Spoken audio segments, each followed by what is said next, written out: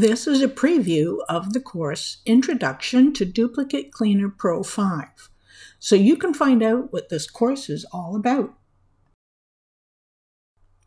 Hi, I'm Meg McIntyre. The goal of this course is to get you well acquainted with Duplicate Cleaner Pro 5, which I'll refer to as DCP from now on.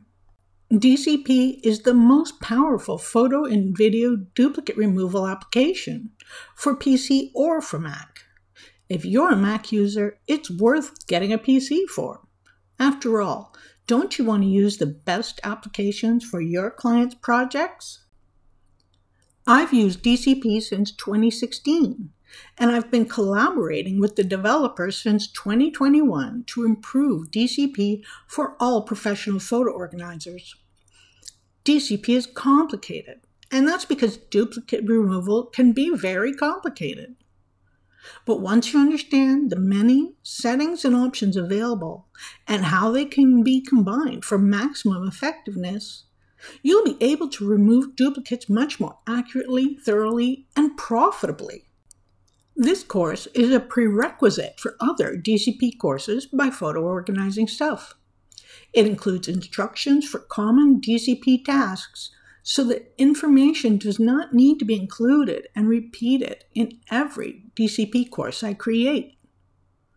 This course is not a substitute for the DCP manual. While the manual includes valuable information, it does not offer recommendations. This is not a how-to course, but it will prepare you for other DCP how-to courses. The course has 12 chapters and a total of 127 pages. 311 screenshots were used to show the user interface, recommended settings and options, and lots of examples.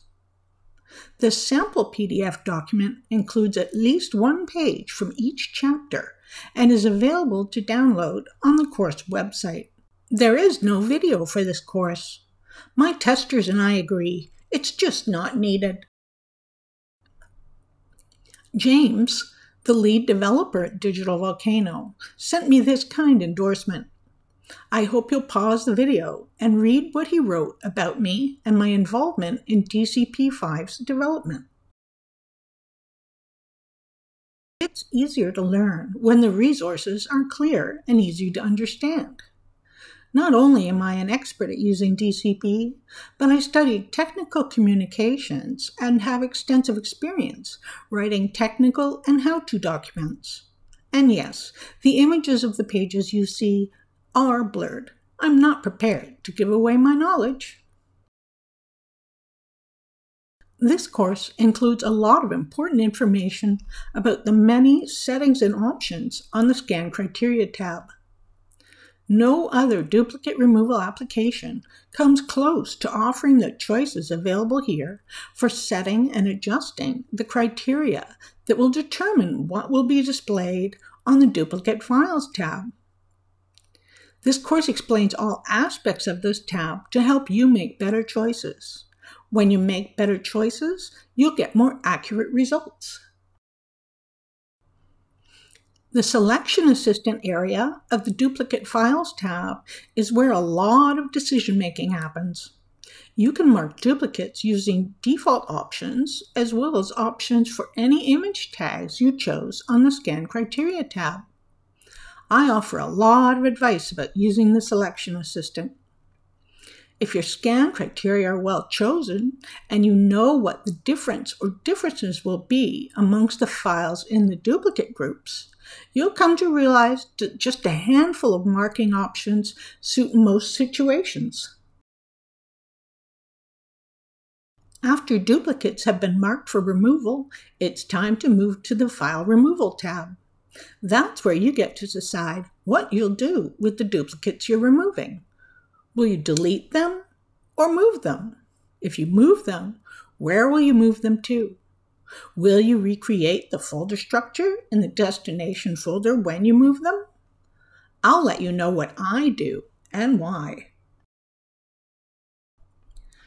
It's important to understand that this course does not include step-by-step instructions. There are no instructions for selecting scan criteria for scans, but there will be in a future course. There are no instructions for marking duplicates for removal, but there will be in a future course. And there are no instructions for deleting, copying, or moving marked duplicates, but there will be in a future course. This course is a prerequisite for the following courses: Digital File Gathering and Filtering. This course will guide you through the process of gathering all your clients' photos and videos, then filtering them using DCP to ensure no unwanted files like video preview images and music album artwork are in your client's collection. DCP is great for so much more than duplicate removal. File Management with Duplicate Cleaner Pro 5. The file management tasks I teach, like separating out undated photos, will clean up your client's collection so that later duplicate removal and other tasks can be done more accurately, thoroughly, and efficiently. Once again, DCP is not just for duplicate removal. I know you're looking forward to a duplicate photo removal course, but trust me and trust the process. Your speed, accuracy, and profitability will benefit greatly from what you do before you begin duplicate removal.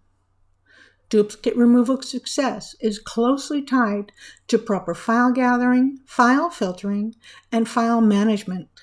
Those tasks take time, but will end up saving you more time later. Photo de-duping with Duplicate Cleaner Pro 5. This course will include a general duplicate removal workflow that will suit most collections. In 2025, I'll be offering a more advanced course for removing duplicates while preserving all added metadata and added information, like meaningful folder names. Video de-duping with Duplicate Cleaner Pro 5. Only DCP has the date metadata fields you need to compare and ensure accurate video deduping. Checking the capture date, file created date, or file modified date of your client's videos is so unreliable.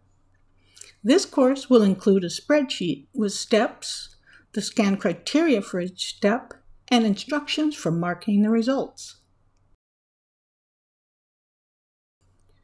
Please visit courses.photoorganizingstuff.com to learn more and download the sample PDF.